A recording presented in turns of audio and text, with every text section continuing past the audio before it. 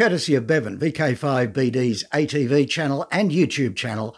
VK1WIA National News, wireless weather and radio sport is next. Not a sound to be heard. We pause and remember another silent key. Just starting this edition of WIA National News with news of a vital ham becoming a silent key. Yes, Robert Bruniger, Whiskey Bravo 4 APR, the inventor of APRS, has become a silent key. Thank you, Bob, for the incredible invention and participation in amateur radio over the years. Here's a really quick reminder, the Ross Hull contest logs are due in on Monday the 14th of February. Happy Valentine's Day to you all. 7-3 Trent, VK4TS. From Australia, this is the Wireless Institute of Australia with the weekly news service. This broadcast is in text, audio and video and is accessed on wia.org.au. It certainly is the national news, and it is for week commencing February 13, 2022. I'm Graham, VK4BB. In just a moment, Jeff, VK4ZPP, with Discussion Point. From Q News, and an item which has been picked up already by hams in both IARU Region 1 and 2, and also Pastor Oscar Rees, VK's IARU Region 3 representative. It came from Jeff, VK4ZPP. It's to do with listening, responding to emergency traffic. Now, the regional list of emergency traffic frequencies is regularly published, but we don't appear to have any pattern or system of monitoring them. Certainly the authorities can say we have international response networks and the amateur radio service isn't necessary. However, there are many people in various places on the globe that do have amateur radio and HFCB as local communications or for recreational use. Many people have complained of the tedium of having to isolate during the pandemic, and I've seen that several skeds have appeared on an ad hoc basis just to allow people to call in and interact with others. The international net for sailors goes on, particularly on 20 metres, and on the land mobile services in this country, listening watches are maintained. With time in our hands and equipment on the bench, just what would it take to tune into one of these emergency frequencies and spend some time just monitoring whilst going on with the day's routine? What would it take to have clubs organise a roster of willing members to fill the spots, or a roster of, and how much more would it take to have a national contact point to action matters such as reports? To me, this doesn't seem like a radical proposal or an onerous task for any one person. Even operators by themselves could do this. We think of ourselves as person-to-person communicators, and the bulk of the time there will be just the usual noise we expect with no signals to monitor. I know there are people who spent many hours monitoring on the CB band emergency channel, and there are still CB operators doing this. With the band conditions providing interesting DX, we can no longer say that listening out on emergency frequencies will simply be local. Region 3 is a very much populated area, and at the same time a very remote cluster of radio operators in our part of the world. I believe we have an opportunity to make a small but perhaps profoundly important contribution in times of need. I'm Jeff Emery, and that's what I think. How about you? Now, international news with Jason, VK2LAW. Hello. UNESCO has suggested several themes that can be celebrated on World Radio Day today, February 13, including trust in radio journalism, the accessibility of radio, and the viability of radio stations. Radio has a key role to play in several areas, UNESCO said, beginning with producing independent and high-quality content, providing information to a diverse group of individuals, and working to transform loyal audience engagement into financial stability, especially for small, medium and non-profit stations.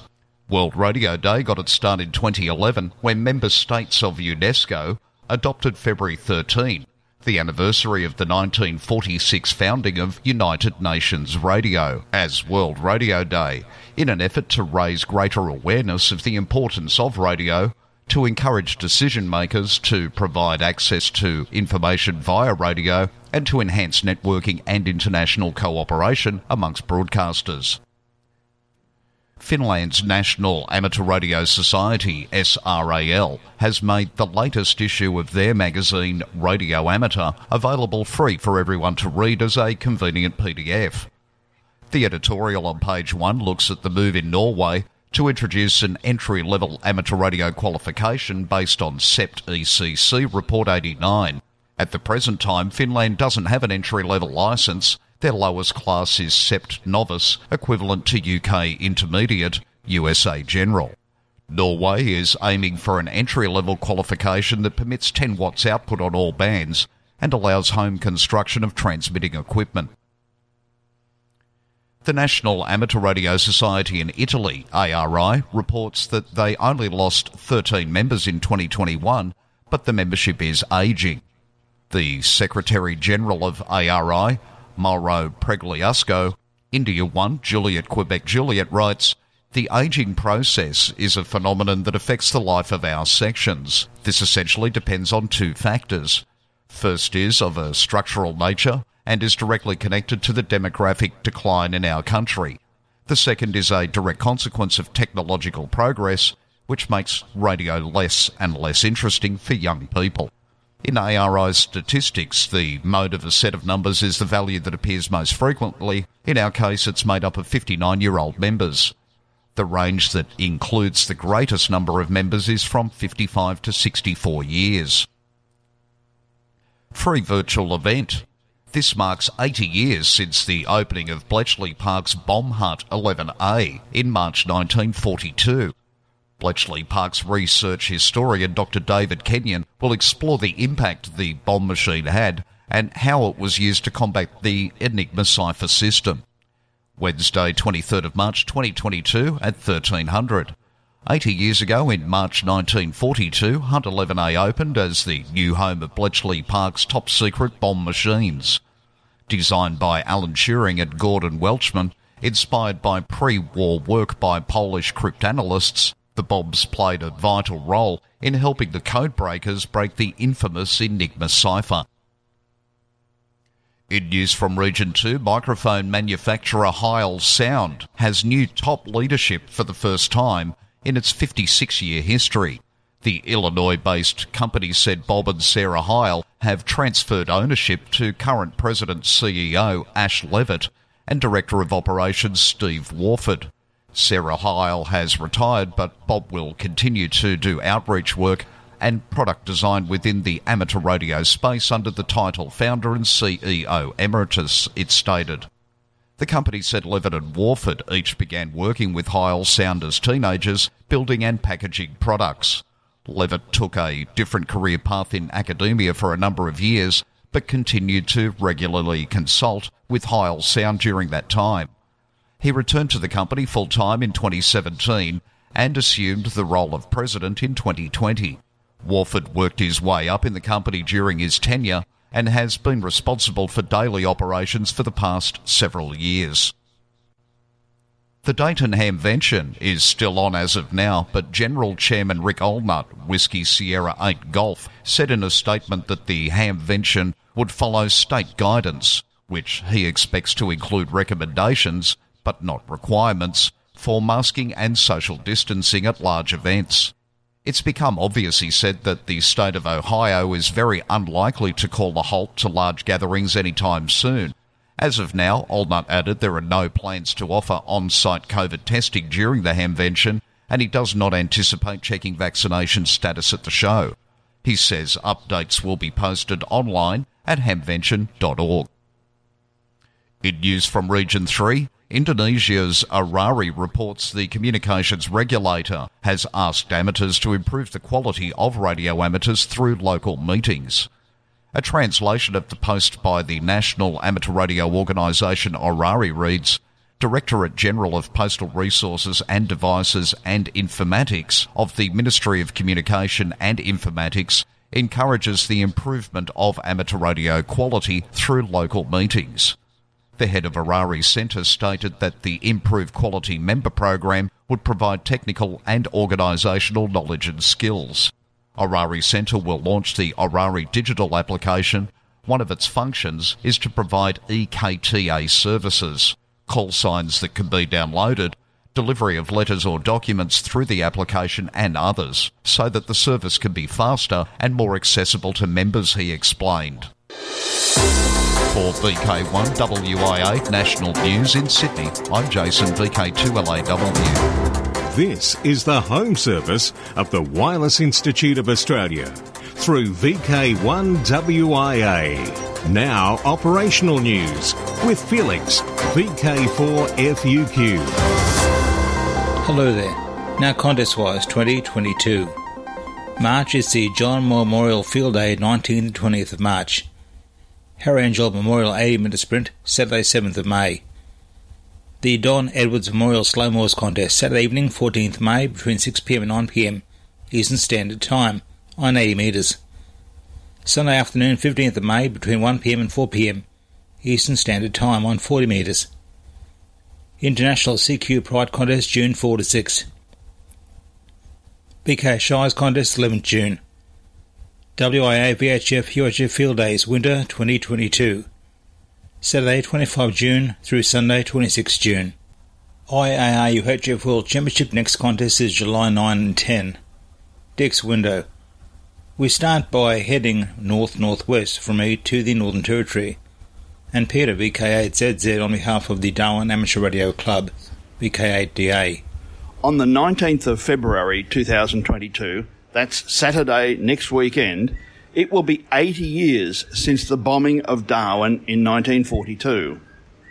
To commemorate this event, the Darwin Amateur Radio Club will be holding a DX Marathon on the 19th of February 2022, using the special call sign VI80BOD.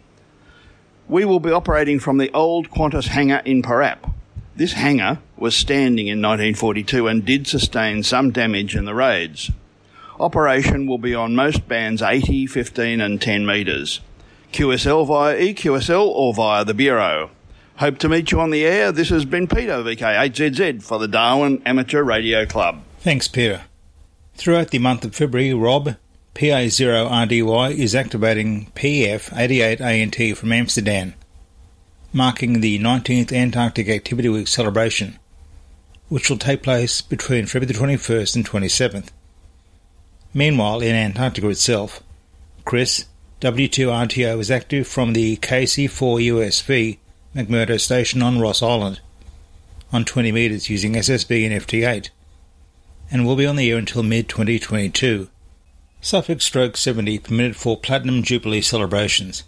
Following a request by the RSGB, Ofcom have indicated that stations wishing to retain their usual regional secondary locator to identify their DXCC entity may use the suffix Stroke 70 to celebrate the Queen's Platinum Jubilee. It is also permitted to use the Stroke 70 suffix with the GQ Stroke MQ Stroke 2Q prefix. St. Patrick's Day Award. The organisers of the St. Patrick's Day Award are excited to announce the launch of a new web page where visitors can learn everything they need to know about the St. Patrick's Day Award. On their new page, you'll also find the simple registration form to be completed by all participants in this year's festivities, which will be running from the 16th to the 18th of March 2022. Previous years have seen over 100 amateurs register to participate, and we are hopeful that this will continue to grow. The award is an opportunity for amateurs around the world to celebrate St. Patrick's Day and turn the airwaves green. Austral Islands DXpedition. Several members of the Perseverance DX group will activate Rovae Island in the Austral Islands, French Polynesia, between April 15 and April 29, approximately 12 operating days. The plan is to have radios on the air continuously, as propagation allows. The call sign TX5N was issued for this project. The team expects to make between 60,000 and 80,000 QSOs. Austrian special event. Look for the special event call sign OE2-2M to be active sometime between April 23rd to commemorate the anniversary of Guglielmo Marconi's birthday, April 25th, 1874, and to celebrate International Marconi Day, Saturday, April 23rd. Zimbabwe. QRV is Z21A and Z22O from Harare until February 20. Activities on 160 to 10 metres using CWSSB, FT8 and FT4. QSL both via DJ6TF. Ukrainian readers and listeners QSL via UI5ZZ. The DXCC Most Wanted Entities list has been updated. The list contains 340 entities. The following are the top 4 entities: P5, DPRK, North Korea; 3Y/B, Booby Island; FT5/W, Crozier Island; BS7H, Scarborough Reef. Just repeating, this is where we look at some repeaters in the listening footprint. Joining us, as promised last week, is Nathan, VK5DAD from VK5 South Coast Amateur Radio Club. Our club's 70cm C4 FM repeater on 439.825 with a -5 offset is now linked to WIA through a 4G modem with the help and support of Phil Kern and the team at Kern Wi-Fi. Our 2-metre repeater on 146.675 FM with a -6 offset is also on air. Our club's 10-metre repeater up on 29.620 FM with a -0.1 offset and a 2-metre simplex gateway on 147.675 FM, which you need a subtone of 141.3, is also on air. Our club's APRS Digi repeater is working well and also on air. Our 23cm repeater is currently off air and under repair. Don't forget, we have a fully operational HF club station under VK5 ARC. On Sunday the 24th of April 2022, we have our annual buy and sell at our club room, so please keep the date free. Pop on down and say good day. We'd love to put a face to the voice we hear on the radio. 73s from all at the South Coast Amateur Radio Club. Now, just before I go, some distance records smashed. Some new long-distance records are being claimed for contacts using amateur radio satellites. Congratulations to Juan Philippe A65GC and Jerome F4DXV for their QSO on HO113. Made the United Arab Emirates and France. Their contact reportedly spanned a distance of 5,298 kilometres. Jerome F4DXV also reported a contact with Sergi ES4RM, which would be a new record for AO109. That contact between Estonia and France covered 2,445 kilometres, setting a new record for that satellite. For VK1WIA National News, I'm Felix, VK4FUQ Inningham. Media Watch, and as Jason has already told us, World Radio Day. But here's World Radio Day and a special program. Sweden's SSA reports the Swedish DX Federation will be taking part in a special broadcast on 6070 kHz and 9670 kHz for World Radio Day today, Sunday, Feb 13. 1200 to 1300 UTC, 9670, with a replay between 1600 and 1700 UTC on 6070 via channel 292 in Germany. As usual, there'll be interviews with famous people in the Swedish DX world, nice music and various other shorter elements. The program has been put together by Goran Lindmark.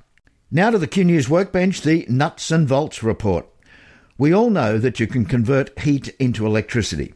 Usually you do that in some form of steam, but there are other methods too, including thermocouples. If you've ever seen something producing waste heat, you'll appreciate Penn State's work to harvest power from hot pipes.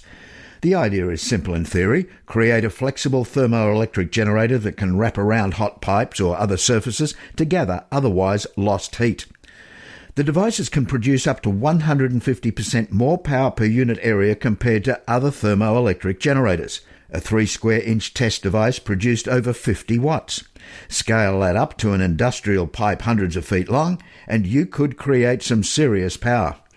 To accomplish this, the scientists used strips of 6 thermocouples and connected them for a total of 72 thermocouples. Liquid metal between layers improved the device's performance. Now, this isn't a totally new idea. Russia was famous for making radios way back in the 1950s that operated using a generator that went around the flue of a kerosene lamp. Since the Russians were pulling this off in the 1950s, converting heat into electricity is obviously nothing new. Of course, your body creates heat too, so why not use that? From Australia, this is the Wireless Institute of Australia with the weekly news service. Available on RF and on demand 24/7 from the WIA.org.au website. Intruder Watch, the Enforcement Zone, and Germany's Dark reports on a pirate station that was broadcasting in the 3.5 and 7 meg amateur radio bands. In December and January, an underground political station appeared on 3500 and 7000 kHz. The transmissions took place usually in upper sideband and could be heard right throughout Europe. The radio program in Italian and English was directed against government corona measures. The Direction Finding Service of the Intruder Monitoring Department was able to determine the approximate location, whereupon they cooperated with the Federal Network Agency, the Venezia, to have these transmissions ended. The Venezia was then able to take measures with the Italian colleagues that ultimately led to the broadcast being completely discontinued. Pirate spam an infamous Soviet shortwave radio station with memes. The UVB-76 number station, which dates from the Soviet era but is still online today and is used to broadcast everything from Gangnam Style to audio that draws memes when inspected under a spectrum analyzer. For decades, the number station, known as UVB-76, has emitted an enigmatic series of beeps and a voice reading numbers and names in what people suspect is a long-running communication method for Russian intelligence. Since the broadcast is public, pirates are able to use their software-defined radios, their SDR transmitters, to effectively flood the frequency with noise and memes. While many number stations have become obsolete or redundant, several broadcasts remain on the air, much to the fascination of amateur radio hobbyists. Now, Special Interest Group News with Bruce, VK3FFF. And a very good day to you. Worldwide Special Interest Group News. And, to start, Summits on the Air, Worldwide Flora Fauna Program, Parks on the Air, and other adventure groups. WIA congratulates SOTA VK on their 10-year anniversary. This is a great milestone and achievement by many dedicated SOTA Summits on the Air operators, promoting one of the various and popular aspects of amateur radio activities with a combination of the outdoors and bushwalking. We'd suggest you head to WIA Front Page News. Just go to wia.org.au. Worldwide Special Interest Groups Computing. The University of Cambridge has announced the creation of the Raspberry Pi Computing Education Research Centre. With computers and digital technologies increasingly shaping all of our lives, it's more important than ever that every young person, whatever their background or circumstances, has meaningful opportunities to learn about how computers work and how to create with them. The Raspberry Pi Computing Education Research Centre wants to increase understanding of what works in teaching and learning computing, with a particular focus on young people who come from backgrounds that are traditionally underrepresented in the field of computing or who experience educational disadvantage.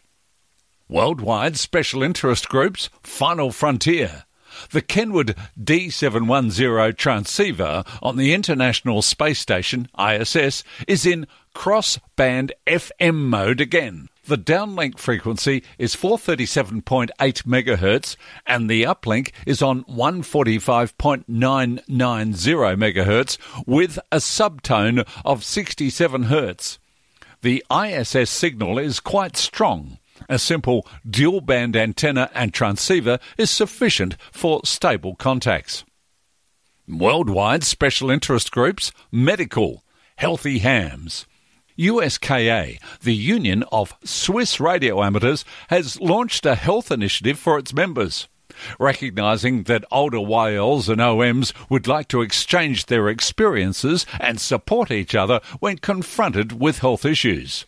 Overseen by physician Dr. Heinz Hofstetter, HB9 HVS, help and advice is available to members of all ages. accessible via the Health Advisor Ham Group on the USKA web portal. Worldwide Special Interest Group, Military. In addition to fulfilling the American Legion's mission of continuing to serve community, state and nation, Post programs and activities offer avenues to attract new members who find those avenues meaningful to them. More members means more opportunities to fulfil the Legion's mission. The Legion is much like VK's RSL. One such avenue is a post-ham radio club. The National American Legion Amateur Radio Club, TALARC, estimates there are more than 50 post clubs and more than 4,500 Talarc Legionnaires across the country. Among these are clubs in Florida and Colorado that have established themselves as active participants in Legion life. Worldwide Special Interest Groups, QRP, and Weak Signal Communication. The International Whisper Beacon Group plan to provision a Whisper transmitter in ZL. WSPR, pronounced Whisper, stands for Weak Signal Propagation Reporter. The Whisper transmitter, custom-made by Zactec, based in Sweden, was supplied to Branch 20 of NZ-ART by the International Whisper Beacon Group at no cost. It's a 200 milliwatt RF output, 5-band, 80, 40, 20, 15 and 10 metres. The transmitter is controlled by Arduino firmware, which along with a built-in GPS takes care of all timing, including the 5-band coordinated Whisper band hopping transmit schedule following the WSJTX implementation protocol. Currently, globally, there are 40 Whisper 200 milliwatt beacons operational on a 24/7 basis. All are coordinated to transmit on the same band at the same time. The ZL2KO 200 milliwatt Whisper signal, to name just a few, has been heard in Germany, Austria, Switzerland, Luxembourg, East Coast USA and Finland, both on short and long path that's approximately 18,000 kilometres on 200 milliwatts.